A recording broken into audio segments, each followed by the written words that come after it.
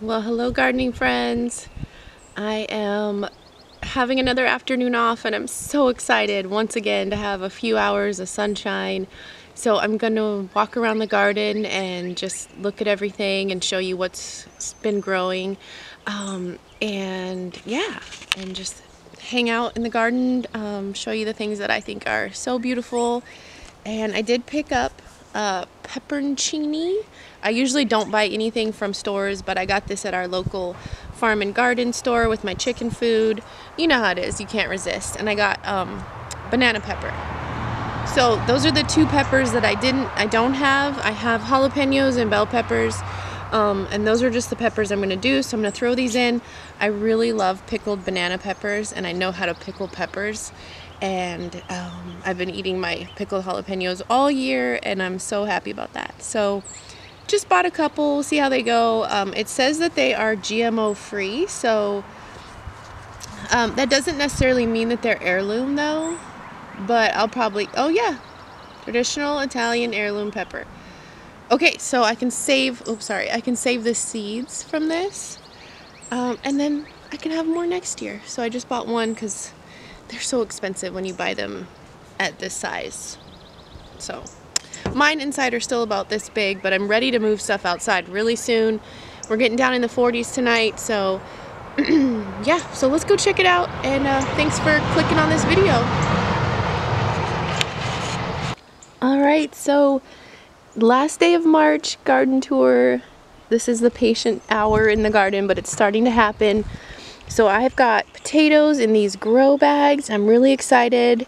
Oh, there's some in there too with the onions, because I do have a problem here with it getting too saturated and my potatoes kind of rotting in the ground. So I have this many. These are 50-gallon grow bags.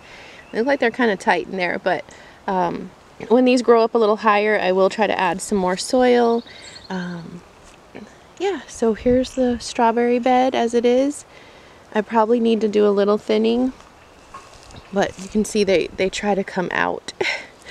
But you can see I have some little pathways in here, and looking forward to a lot of strawberries. This patch is not the most productive. The most productive is the newest one out there. So I have 3 patches. So let's go look at the front garden.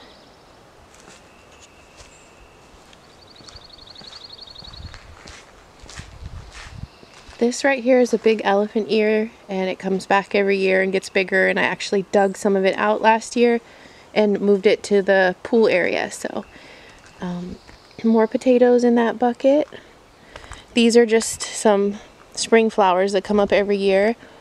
And I've got this cardboarded off so that when my flowers that I'm starting are ready, I will have a weed-free spot for them. That's my hibiscus. I brought it out. That's a little triple avocado tree that I need to pot up. And lemongrass. Hopefully that'll come back. And I've got these are some really cool Chinese chives. They're different than regular. They're like flat-leafed. But I actually grew these from seeds, and they haven't died. They lived outside all winter, so gotta love that. This is a gardenia, and then behind it is a fig. And we've tried to cut this fig down so many times and it just comes back. It's crazy. So it's gonna stay. It's already got figs on it. This whole area needs a little work, but that's okay. We look at this area over here. This is our happy place. Here are the peas. They're doing good. Let's get in a little closer, but I'll just kind of show you what's going here. These are those onions that came as bulbs, and they've all come up. And then next to them I have a mix of green onions and garlic. And I love those green onions. And yesterday I separated and moved some of the green onions because they multiply and I want more. So, and then beyond that I have the onions that I started as like starts like that. So I have quite a few different styles just to see what works best. And garlic over here, and then you can see the potatoes coming up over there and the garlic over there. It's really all there is, but we'll walk around anyway and check it out. Here are the peas and my little half moon trellis.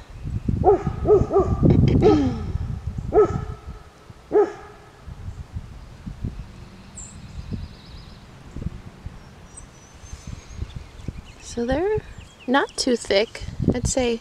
See, this one doesn't have anything to grab onto. They really want to climb. So I tried to get them. This one I added a piece, which reminds me I need to plant cucumbers. So these are the green onions, and if they're in loose enough soil, you can just get a few of them. So I will dig this out, and you can either move it to another spot to have more multiply, or you can have that one for dinner. There's a little worm in there. Yes. Okay, so I can just move this and plant it, and you can see it's already making a second one there. So these are incredible to me because I don't have to work for it. I can have onions all year round. Hey, worm. See him?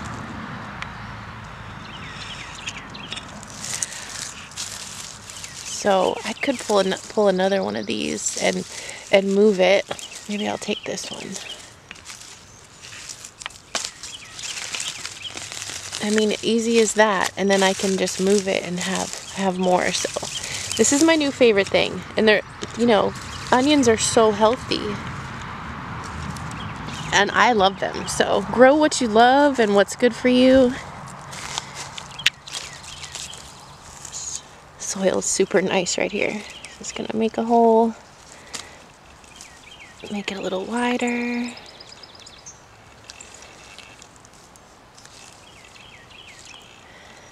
So I'm gonna hopefully have lots and lots of onions all summer and hopefully into the winter, because these are they're so hardy.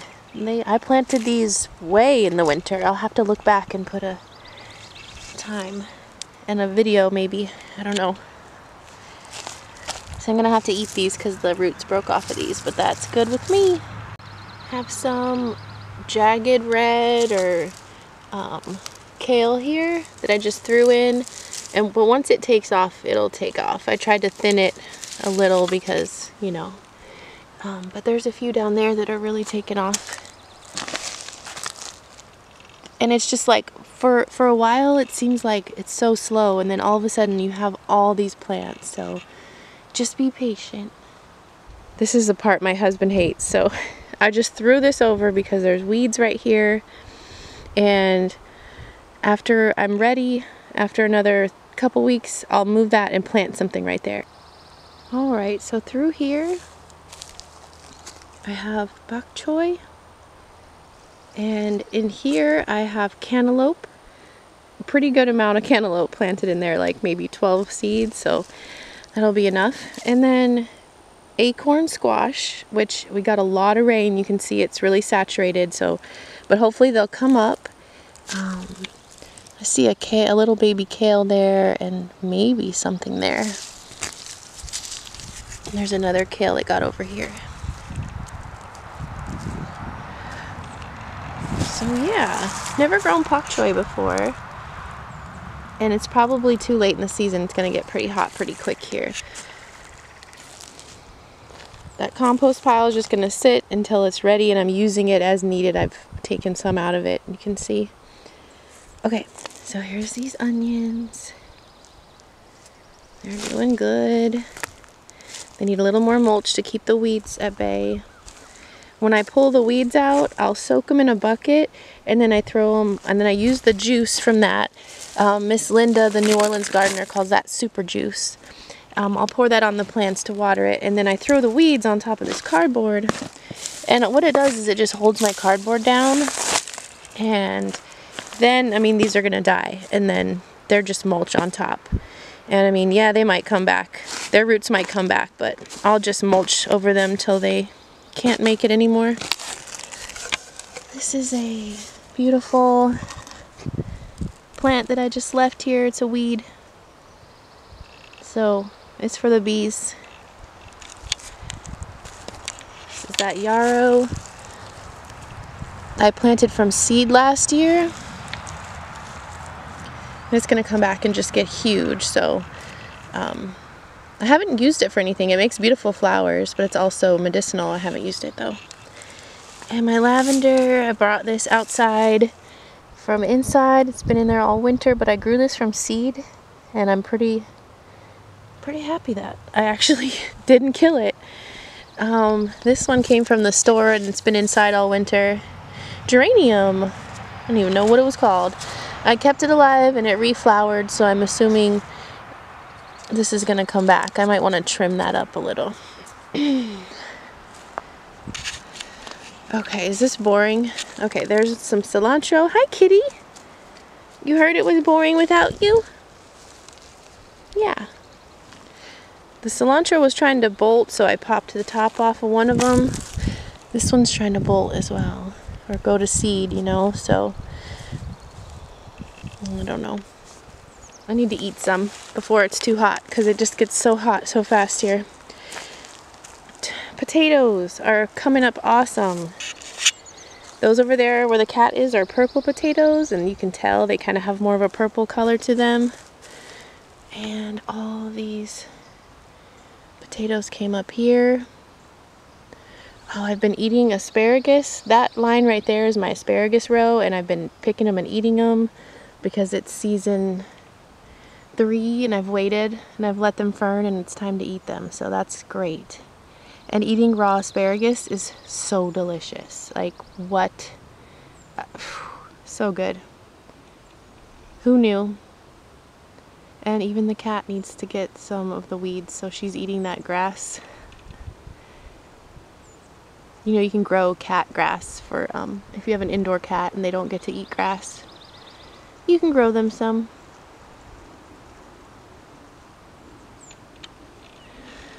Alrighty then, garlic looking beautiful. I've been putting coffee grinds on the garlic. I don't know if it likes coffee grinds, but it's getting it. I need to come weed in here. This is this ground cover that, you know, it just takes over. But it comes out pretty easily, and then it comes back pretty easily, so you got a heavy mulch. So this garlic germinated really well. This is grocery store garlic that I grew last year. So it's like second generation Happy Farms garlic now. So I wanted to experiment with the grocery store garlic because it's all I had, and I didn't want to order garlic last year. So I grew regular, conventional grocery store garlic, and it did great. And these are all the babies. Great germination. We'll see how they bulb up. It's gonna be a while, but I love growing garlic and onions now that I know I can do it, and it's not hard. It's one of the easiest.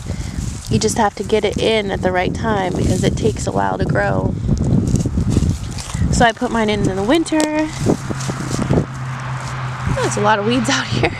Like, literally, if you don't cardboard, the grass just comes back. That's why we cardboard.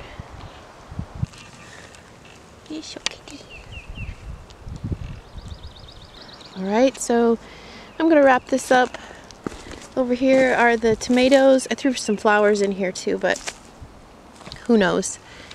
These are some Romas that I put out, and we're going to get down in the 40s tonight, which I haven't been covering them because we haven't been getting that cold, but I lost a few in transition.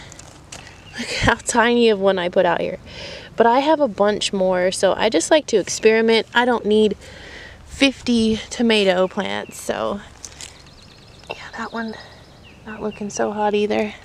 And I have some kohlrabi that I threw in here. I'm so crazy. I'll be throwing stuff in. Okay, and out here I have also tomatoes, which I need to cover tonight. And I have an empty row on the left, empty row on the right, and tomatoes. So these are also really small, so I will cover them with my plastic covers tonight. See that one over there? Got some onions out here too, but there's another tomato over there, there. So gotta cover those. And then the strawberries are ready to go. I see some flowers here and there. So this has been the ideal way to grow strawberries because they have some room and they spread and they kind of hang off the side like that. What's this? I don't know what that is.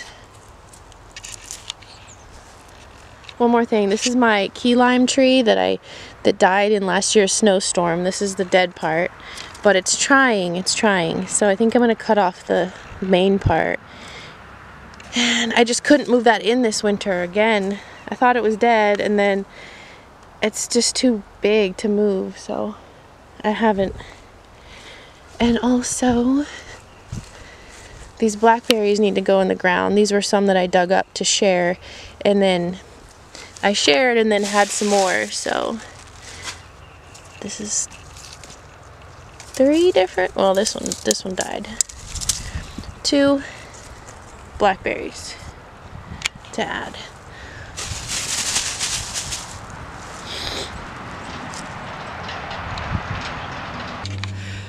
My camera is so dirty, like, it's amazing that it's still here. Okay. Alright, well, that's the end of this video. Thank you for watching. The cars are going by. As always, I'm so excited to get in the garden and just get some quiet time. So I encourage you to, you know, just get out and do it. And lately I haven't been trying to film any how-to videos. Like, I'm just taking it easy. The garden is my happy place. And so if you're joining me for gardening videos, thank you so much. If you have questions, I'll try to help you. Otherwise, just know that I'm still learning after 5 years. So thank you for watching, and I hope you can enjoy your day. I hope the sun is shining. Wear your SPF and a hat. All right. See you guys in the next one. Bye.